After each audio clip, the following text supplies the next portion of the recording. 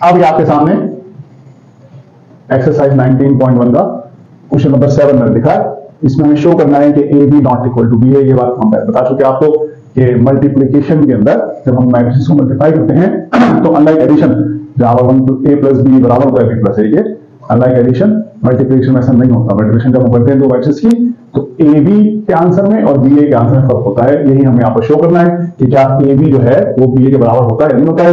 ये आपके सामने क्या मैट्रिक्स है 3/3 का और ये बी मैट्रिक्स है 3/3 का। हम इसका पहले लेफ्ट हैंड साइड निकालेंगे, ए बी निकालेंगे और उसके बाद हम इसकी राइट हैंड साइड निकालेंगे, दैट इज बी ए निकालेंगे। शुरू करते हैं सवाल। प्रूव है, लिहाजा हम प्रूव शुरू करेंगे और प्रूव इस तरह से है कि लेफ्ट हैंड साइड बराबर है ए बी के। ए मैट्रिक्स मेरे पास ये रहा 8 2 2 2 1 3 -1 2 एंड 0 और बी मैट्रिक्स मेरे पास ये रहा 1 2 0 4 5 4 -4 7 एंड -3। इन दोनों को मल्टीप्लाई करेंगे और जैसा से मल्टीप्लिकेशन में पहले बात कर चुका आपसे कि रो को कॉलम और कॉलम को रो से मल्टीप्लाई करते हैं तो इसकी रो उसके कॉलम से मल्टीप्लाई होगी।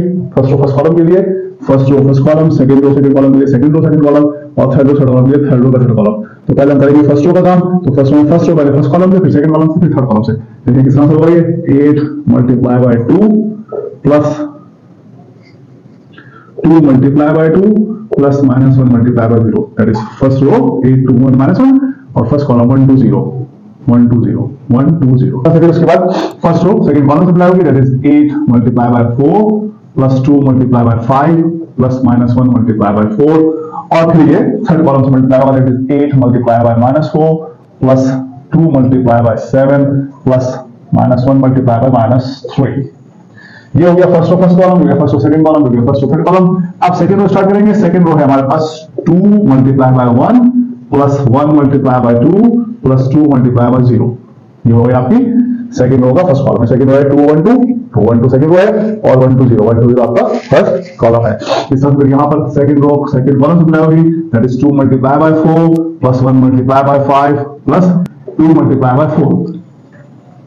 ठीक, उसके बाद जो है ये मल्टीप्लाई होगा आगे थर्ड कॉलम से, that is 2 multiply by -4 plus 1 multiply by 7 plus 2 multiply by -3। ये हो गया सेकंड रो का थर्ड कॉलम। उसके बाद हम थर्ड रो स्टार्ट करते हैं। थर्ड रो के अंदर मामला ऐसे होगा कि थर्ड रो कैसे 2 3 0 होगी, 2 multiply by 1 plus 3 multiply by 2 plus 0 multiply by 0।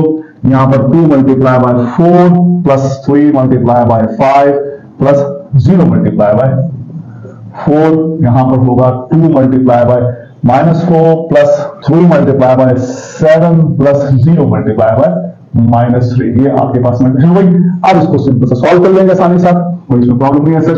Multiply कर लीजिएगा 8 प्लस 4 वो 0 आएगा, 2 1 2 और फिर 0 आएगा अगेन, तो 2 प्लस 2 और नीचे जो है वो आपके पास 2 और ये 3 2 6 2 प्लस 6 इधर आ रहे हैं। तो यहां हो जाएगा आपके पास 32 प्लस 10 और माइनस का 4 नीचे 8 प्लस 5 प्लस 8 अगेन और नीचे अगेन 8 प्लस 3 5 15 प्लस 0 0 नहीं दिख रहे।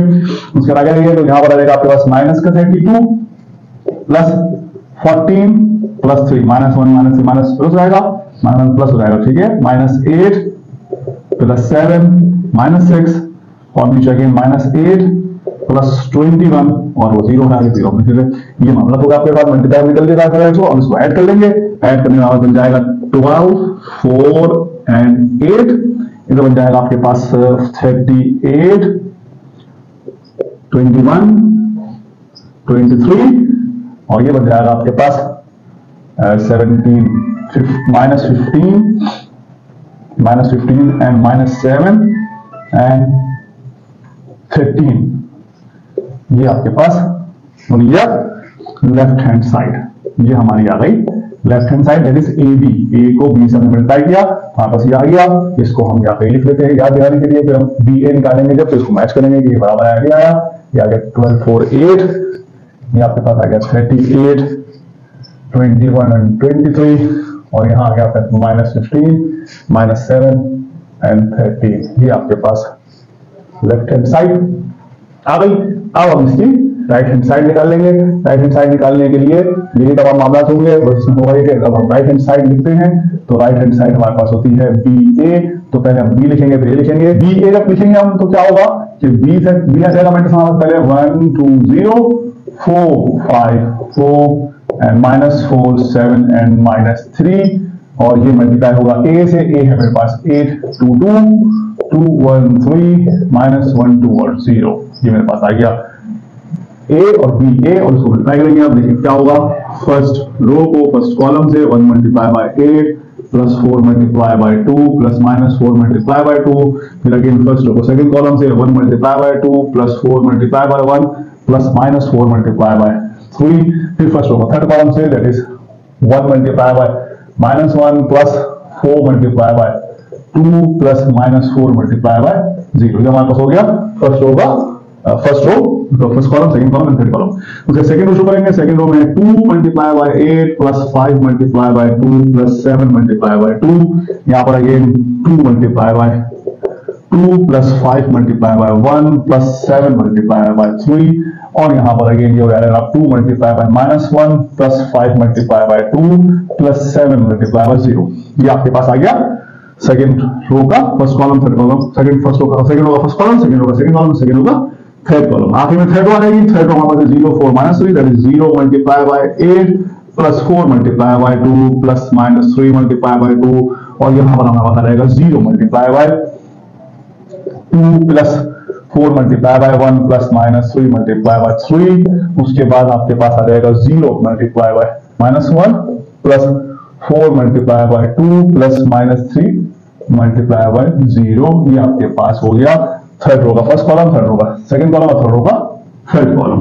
उसके बाद सिंपल मल्टीप्लिकेशन है ब्रैकेट्स के अंदर, जो 0 को हमने लिखते हैं, बाकी हम जो मल्टीप्लाई करके लिख देंगे दैट इज 8 प्लस 8 माइनस 8, यहां पर 16 प्लस 10 प्लस 14, नीचे 0 हो जाएगा, ये हो जाएगा 8 माइनस 6।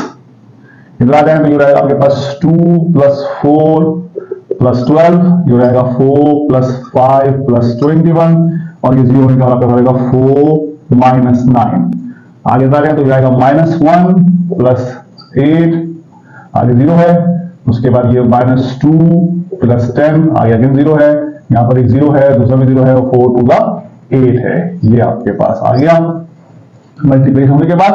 अब इसको प्लस माइनस कर लीजिएगा, आपके बचेगा 8 और यहाँ आएगा प्लस 40, यह आ जाएगा 2, यहाँ पर आएगा आपके पास 18, ये हो जाएगा प्लस 30, ये हो जाएगा आपके पास माइनस का 5, यहाँ आ जाएगा आपका 7 8 और 8। ये आपकी आ गई राइट हैंड साइड। अब आप देख सकते हैं आपकी लेफ्ट हैंड साइड और राइट हैंड साइड बराबर नहीं है, वो मैंने आपके सामने यहाँ पर जब मैंने लेफ्ट हैंड साइड निकाली थी तो लिखा था ये आपकी लेफ्ट हैंड साइड थी, ये आपकी राइट हैंड साइड है and you can see that के ये दोनों बराबर नहीं है। लिहाजा हम यहाँ पर एक छोटा सा जुमला लिखने के बाद अपना सवाल कंक्लूड करते हैं। Since left hand side is not equal to right hand side hence proved. यह प्रूव करना था जनाब ये ए बी जो है वो बी ए के बराबर नहीं है, ये हमने आपके सामने प्रूव किया।